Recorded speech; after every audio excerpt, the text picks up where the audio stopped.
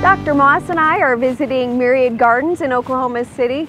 Justin, Oklahoma City has a new water conservation plan. Tell me a little bit about that.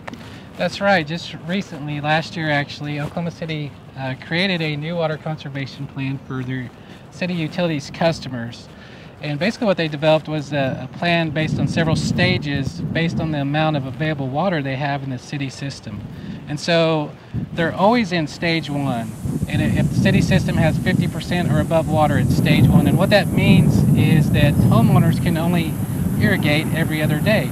And that's based on their, basically their address. If they have an odd numbered address, they can water on odd days, even number address on even days. And then as the water levels go lower and lower, below 50% actually goes to stage 2, which means people can only water 2 days per week. If it goes to 45%, stage 3, which is 1 day per week.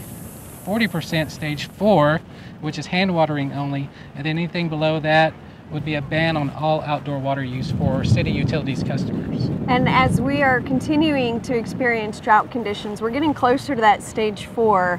We're going to start seeing some stricter restrictions on watering. That's right. It's very possible this year, this summer, could go to those stages, and that's going to affect how much people can use water outdoors.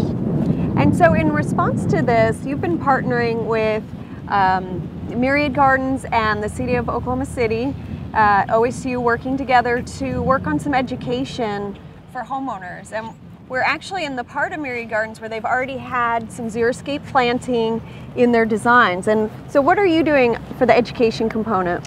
So basically what we've been allowed to do here is create a signage program, because the Myriad already has lots of beautiful plants, lots of beautiful, whether it be plant materials, mulches, hardscapes, just kind of how to do everything and make a water conserving garden. So we created just this signage program. Here's one of the signs here, and it talks about 7 basic principles, and those principles are landscape planning and design, soil quality improvement, plant selection, functional turf areas, efficient irrigation, and then the use of mulch around your plants, and then lastly, appropriate maintenance to keep those plants alive on less amount of water. And so throughout the gardens you have one sign on each of these topics, and the hope is that as people are here experiencing the beautiful gardens and enjoying, they'll also stop and learn a little bit as well. That's right, and we've got on our signs there's a little QR code, so if somebody has a smartphone or a tablet, they can scan that and it'll take them to our website. We have a couple websites actually. One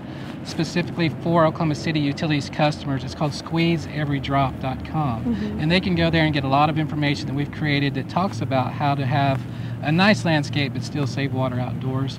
Also, we have one more statewide base for folks not in Oklahoma City. It's called thinkwater.okstate.edu.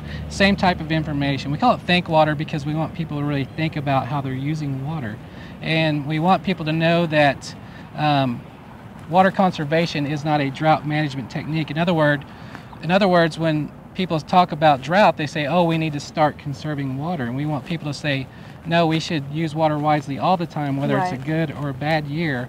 We want to responsibly use water, think about how we use water. Excellent. And you've also produced a number of fact sheets that homeowners anywhere in the state can turn to and learn more about responsible water use. That's right. They can go to either one of those websites, squeezeeverydrop.com for Oklahoma City folks, or Think Water, or just go to our OSU Extension website, osufacts.okstate.edu. A lot of websites there, but basically we have a couple of new publications. One is, we call it E1037, and it talks about and shows you pictures of a lot of nice drought-resistant plants for Oklahoma.